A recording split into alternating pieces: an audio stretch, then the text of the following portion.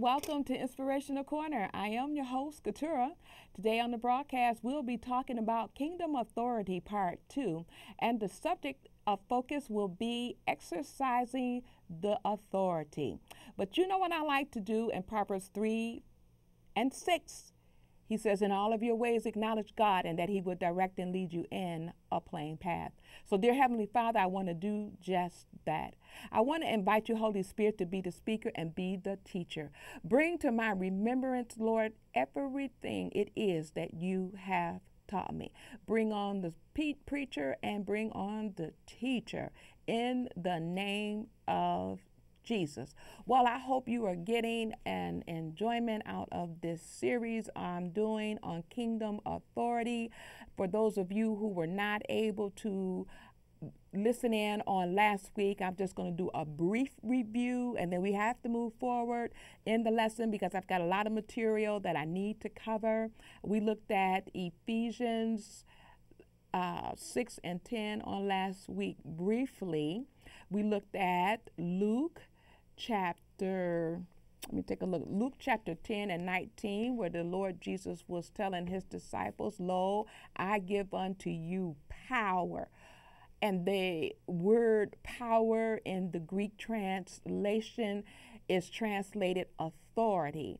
And so we looked at Ephesians 1 and 20, and we looked at Ephesians 2 and 1, and we went over the events that unfolded when Christ quickened us and raised us up and set us in heavenly places at the right hand of the Father with Christ Jesus. And so that's just a caption of some of the turn of events that we discussed in last week's lesson. Now, in this week's lesson, I want to pick up with part 2 of Kingdom Authority. The subject is the authority, exercising the authority of the believer. And we will look at the armor in the book of Ephesians, all 9 pieces of the armor. And I want you to approach this from the perspective of knowing that these pieces of armor represent the attitude that the believer should put on. It's written in like a parable form to help you to remember, but what it really is the attitude. And I know we have read this scripture over and over and over. We read Ephesians chapter 6 verses 10 through 19 multiple times, but I submit to you, you cannot exhaust the word of God, and you cannot exhaust this portion of scripture that I'm teaching on today. So don't feel like I've heard that before. I've heard that and tune me out. Be selective in your hearing. Make it an act of your will to listen intently to what I have to share with you about these 9 pieces of armor. And then you will embrace the attitude of these pieces of armor in your daily Christian life. And I put that out there that way because we have a tendency to forget.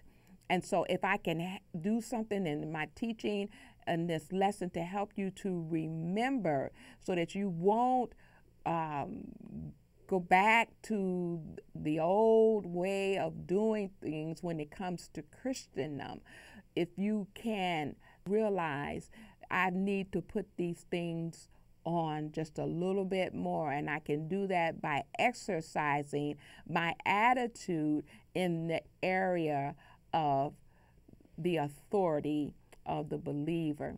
And so we'll start our reading in the book of Ephesians chapter 6 and in verse 10. And while you're going there, I just wanted to say that, you know, the authority that the believer walks in is no greater than the authority that is behind your authority. So you have backup, you have support, and the hardest part is exercising it, is doing it, and getting the results off of your own faith. It's not easy, but it is possible, and you can do it. And I say that because this is where I believe myself and other members of the body of Christ have missed it. We have a tendency to look to others for the things that we need. We have a tendency to lean on others, and we've got to pull away from that mentality. And through exercising your authority, it will become easier for you. It's an attitude, and you've got to be proactive. And so I'm going to stop rattling now. You know where I'm going in with the text here. And first of all, I want you to know that all of these parts of armor are given to you to put you over, but you've got to remember to use them at the appropriate time. And that's why I feel like my teaching this study on the armor can't be exhausted. So if you open your Bibles, you should be there now to Ephesians 6 and 10, and we're going to read it, and then I'll talk about it. Now, it says, "Finally, my brethren, be strong in the Lord and in the power of his might. Put on the whole armor of God, that you may be able to stand against the wiles of the devil. For we wrestle not against flesh and blood, but against principalities, against powers, against the rulers of the darkness of this world, against spiritual wickedness in high places. Wherefore, take you the whole armor, that you may be able to withstand in the evil day, and having done all to stand. Stand, therefore, having your loins girt about with truth, and having on the breastplate of righteousness, and your feet shod with the preparation of the gospel of peace. And above all things, take the shield of faith, wherewith you are able to quench all the fiery darts of the wicked, and take the helmet of salvation and the sword of the Spirit, which is the word of God. Praying always with all prayer and supplication in the Spirit, watching whereunto with all perseverance and supplication for the saints. And in verse 19, Paul goes on to request that they pray for him also, that he may have utterance to be given unto him, that he can speak the word with boldness. Now, I want to take a minute. I hope you have your pen and pad out, because we want to look at each piece of armor that we just read about in the scripture. Now, Paul has given them a written directive that they are to take this armor on, and this is how they are to conduct themselves when they embrace the armor. Now, each piece of armor, as I said, is symbolic of the attitude that the believer must walk in, okay? And so now the first piece of armor, we see that it was the girdle of truth. Now, the girdle of truth is simply the believer embracing and striving to have a clear understanding of the Word of God. First and foremost on the list is you gotta have the Word. You can't operate effectively with your weapons of warfare if your understanding of the word is not clear. And so I encourage repetitive listening and teaching on subjects like this, because you don't get it all the first time and all the second time. Even the seasoned saints, it's good to embrace what I'm teaching here today, because you will pick up something out of this lesson. So first of all, embrace the word of God. It is the girdle. Now, you know, a girdle is something that holds everything together. It sucks in the fat. It adds shape and definition to a physical body. You know, it pulls the bulges in, and it just makes everything look good. Well, the word will make you look good when you put it on and begin to exercise it. And so now the second thing we want to look at is the breastplate. Now there are two things that's going on with this breastplate of righteousness. And the first thing is when you put on the breastplate of righteousness, it's a symbolic act of embracing Jesus. Jesus is our righteousness. He has become sin that we could who knew no sin. He became our righteousness, rather. And also we put him on. And our act of obedience, our active obedience to the word of God. So there are two things that goes with the breastplate of righteousness. We put on Jesus. He becomes our righteousness because he knew no sin, but he became sin that we might be made the righteousness of God that is in Christ Jesus. And then the second thing associated with the breastplate of righteousness that the believer must embrace, and that is activation. That is his active efforts of obedience. Those are the two things that goes with the breastplate of righteousness. Put on Jesus and then activate your obedience. Start walking in the dominion that he has secured for you on the cross. The third armor is the feet. The believer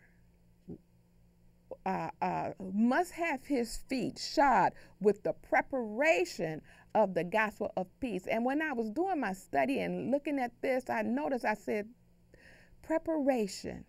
Preparation is everything. And I looked at that. He said your feet must be prepared. So we got on the truth. We have on our girdle.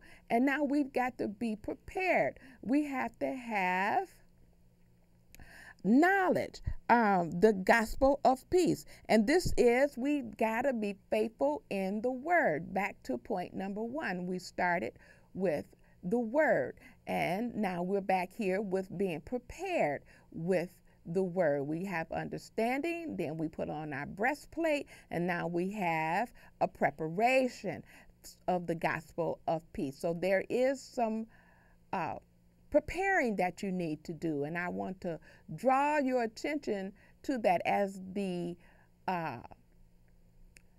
exercising of the authority of the believer is developing in your Christian life. And so the fourth armor is the shield of faith. Now, the shield of faith is that armor that covers the body and the head area. It is indicating safety under the blood of Jesus. Now I'll read that again to you. The shield of faith is the covering for the body and the head area. It is an indication that the believer is protected under the blood of Jesus. And that's what the shield of faith for. And when we put up the shield of faith, we know that we're covered by the blood. We're completely safe and under complete health and protection by the shield of faith. That's what a shield does. It protects you. It makes you feel protected. It wards off unwanted elements. The helmet of salvation.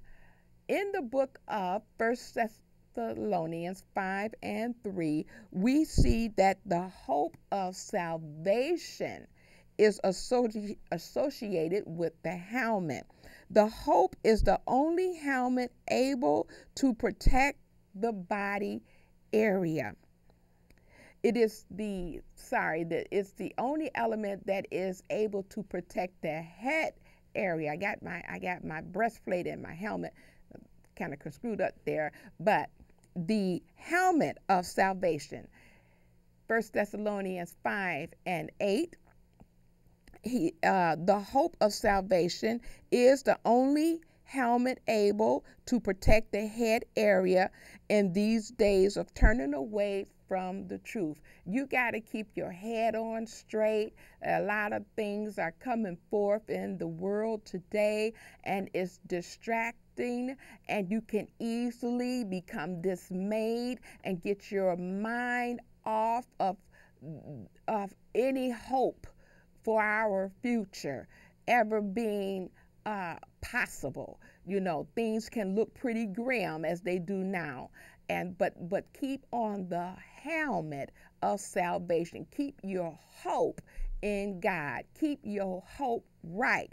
Keep your head protected. Remember, these 9 pieces of armor are the attitude, are symbols of the attitude of the believer. And I said to you when opening, we are focusing on exercising our authority and walking it out. We embrace the victory, and by obtaining what we want using our own faith. The sword of the Spirit. Now, this is the part of the armor that is offensive, or defensive, rather. This is the part of the armor that is active. The sword of the Spirit is to be used. It's in a sense. It's the other. It's the other armor part that are defensive weapons. All of the other armor parts are the defensive weapons. Now, the sword of the Spirit is the offensive weapons. And I wanted to read that from my notes because I want to make sure that I give it to you just the way it was given to me in my study time. So the other pieces of armor that we have just looked at are the defensive armors. That's the attitude of the believer that you use to defend yourself. Now, the sword of the Spirit is very active, and it's motion, it's alive, and it's movement, and it's offensive. Not offensive, I meant it is the offensive weapon. And now, number 7, we look at prayer. As we read through Ephesians 6:10 through 19, I noticed that prayer was at the bottom of the list. And I looked at that and I said, wow, Lord, prayer is at the bottom. And in my world, you know, prayer has always been the first thing. I always have been under the conception that prayer was to always be first. But when Paul organized his thought and in this written directive to the believer, I noticed he said that the word was first, and I'm looking and I'm seeing that the word of the prayer is at the bottom of the list. Now, you know, a lot of us are experiencing hardships, coming under attack and failures because of the sin of prayerlessness. And I'm not preaching at you, I'm sharing with you because I've been there, and this is why I can talk on what I am sharing with you today. We've got to exercise caution in this area because it's easy to lapse over into flesh. It's easy to lean to self. It's easy to look to others, and so we want to make an extra effort to guard our prayer life. And in my notes I have here that prayer is a fight. It's the armor that you put on when you're getting ready to go into that spiritual fight. Prayer is work. Paul said in Corinthians, he told the Corinthians church, I have labored in prayer until I have travailed you into birth. And this is why I have always felt that prayer had to be first, because prayer is where you birth out what you see operating in your life in the earth. Prayer is where you birth out the authority of the believer that you will embrace in and walk it out in the earth. Prayer is the tool, is the vehicle whereby you will have faith, whereby you will be able to obtain your desires on your own faith. Remember, I opened up talking to you, saying to you, we want to exercise the faith of the authority of the believer so that we can start to get things on our own. Get things with your own faith, not looking to someone else, but get it on your own. And so it's you exercise your will to do this. That's an attitude. You make up your mind. You say, okay, that's it. This is how this is going to go down. And you start going after it with prayer to get your breakthrough in that area. And then while you are praying and then you are living it out, your life on a daily basis, things will come that will look hard and that will look like your faith is not working. It will look like you're not breaking through or breaking ground. And so that's why I took extra time to talk about each one of these prayer armor pieces for you to be able to be strengthened in your faith so that you can obtain what it is that you are believing for. Remember, the title of the lesson is Kingdom Authority, and authority is upheld and undergirded by faith. And let me tell you something, it's not always an easy task, and that's why I wanted to talk about these 9 pieces of armor to empower your faith, to know that faith is not just some little tiptoe through the tulips or cakewalk. You've got to be strong. You've got to hold on. You've got to persevere when it's hard. You got to know that I have prayed about this thing. I got the word of God on this thing. He has promised this thing. And then you got to do what he just said for us to do here in Ephesians. Stand fast, having done all to stand. Let me tell you, that takes backbone, that takes grit, that takes some tenacity, that takes bulldog faith and sticking to itness. And it's not easy, but it's worth it, and it will develop your character, your personality, and it will just strengthen you through exercising this attitude demonstrated in these 9 pieces of armor. Many of the believers, we have just unconsciously yielded to hell. You know, we have just unconsciously released our hold on our authority, and we've unconsciously given place to hell, you know. But the Bible says, resist the devil and he will flee from you. That word resist means fight back. You gotta fight back. You gotta press back. And I feel what I'm sharing with you because we have new believers coming into the body of Christ every day.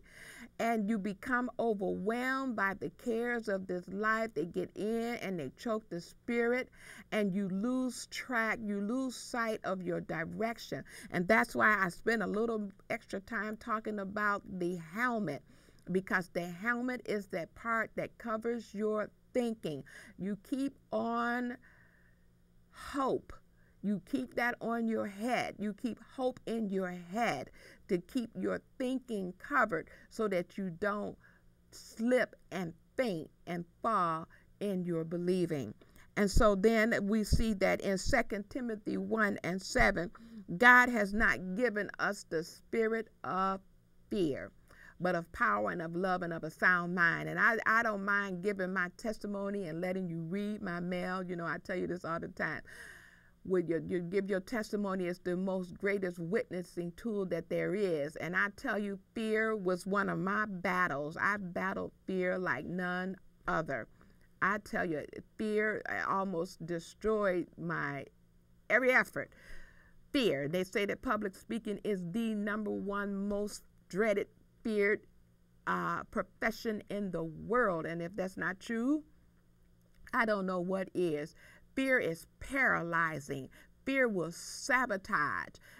Fear brings with it many spirits. And I tell you, I have to resist it daily. The fear of men. I have to resist that. I have to resist fear from operating in my life in any area. Why? Because I have authority over fear. I know that I do, and that's one area where I have to work hard to keep hell under my feet, to exercise my dominion and control over fear, because it'll just destroy you. It'll destroy all your work. And so you want to fight back. That's what it means to resist him. And so it's your responsibility to exercise your authority over the powers of darkness, principalities, powers, the rulers of this world, etc. It's your responsibility to pick up these weapons and work them and get the results using your own faith. That's your job. In Matthew 18:19, he says, whatsoever you bind on earth will be bound in heaven. In one translation, it says, whatsoever that you permit on earth will be permitted in heaven. So the responsibility rests on you. The ball is back in your part. And in conclusion, I want to say, you know, at all costs, avoid going around trying to control other people. That's not given unto us to do. The authority of the believer is over things, not people. We can't rule and dominate another person's home. We don't have the authority to dominate other people. And I needed to get this in as we close the lesson, because it is a big problem in the world. We see so much power struggle. We see so many after power, after control, when in fact God gave us dominion over the fish in the sea and all of the creeping things on the earth, the animals and the land. He made all of us human beings to have dominion over things and creeping things and the fowls of the air and the elements. We have dominion over those things. But the problem that's going on is we want to exercise dominion over one another.